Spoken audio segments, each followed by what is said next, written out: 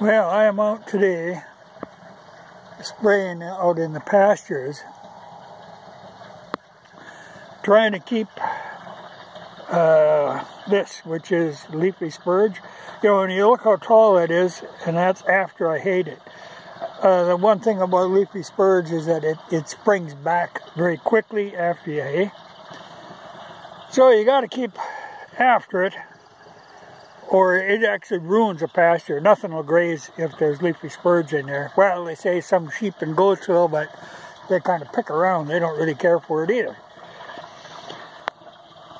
So I spray twice a year. Like here, you can see there's a spot where the spurge, after I'd hayed it, is coming back. So it shows up very quickly, so it isn't that hard to get it again. But if you leave that go and let it go to seed, you get a mess. It'll completely ruin a pasture. Now, I don't like the spray. This is the only spray I use on anything. This is 2,4-D. They make, you know, fancy, more expensive sprays to take care of it, but they're kind of still experimental, really. In fact, that plot of land on the other side of the fence belongs to the state college, and they had a contract with a spray company to test out that plateau, which is one of the new ones that they use. And I'd have to say it worked, but I know after I talked to the woman that was in charge of the project, she said, well, they really didn't know how much to put on, so they put it on way too heavy, like 10 times more than it needed to be the first time. You know, they play around with that stuff. They really don't understand it. But this brought to mind back when it was like 3 years ago. I saw somebody out spraying Roundup in a grain field just before harvest, and I couldn't figure. I had never seen such a thing. You know, but the idea was you spray it to kill it, so it's all dead at the same time. So you can go in there and straight combine it. You don't have to swath it. Well, at the time I was just appalled. I didn't think they did such a thing. You know, because that Roundup, no, there's a big squawk about it. You know, that all the residue that's in the food chain. Well, it doesn't go away. You know, you spray that on a crop. 2 or 3 days later, you combine it. It goes right into the system. There's no way that never goes away. You know, and they say, oh, it's perfectly safe. Well, no. You know, it's just silly. All they did was they changed the amount that's allowed, you know, that turns up in the product.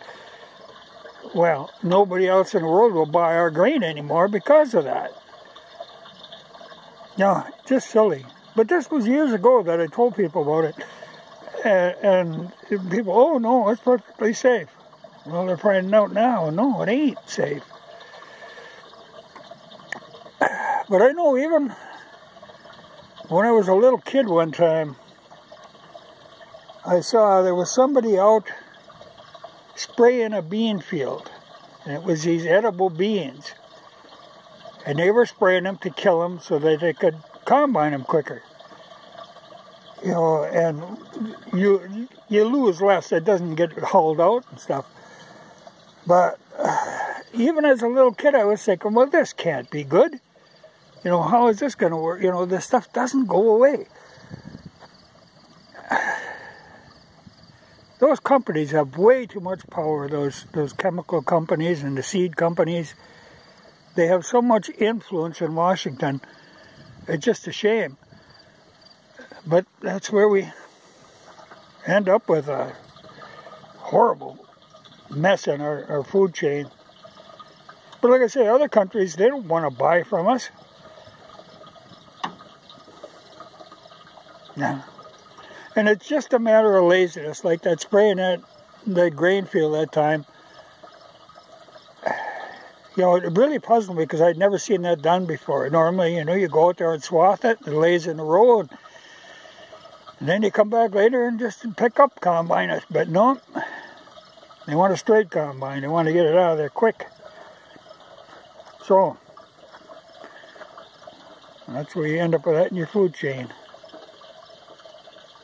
But I know at the time when I said it, people, oh no, that's perfectly safe. That's funny. But man, they gotta tone down those companies. You know, even when I spray here now, I don't, you know, 2,4-D has been around for a long time, and it's adequate to kill this stuff if you keep after it. So like I say, twice a year I go out and spray it with this little, it's a little boom sprayer that fits on that carry-all. It just runs off the battery. One of them Fimco things. But I just can't believe that, you know, it takes that long. You know, this has been going on for so long, and they're just finally catching on that, well, maybe this isn't a good idea. But yet, we don't understand why people don't want our products. But man, they got to do something about that. You know, sometimes it's necessary to spray, like for this leafy spurge, because otherwise you'd have nothing but spurge. But that spraying as normal part of your procedure just because it's a little more convenient, that's a horrible idea. That they really need to shut that down.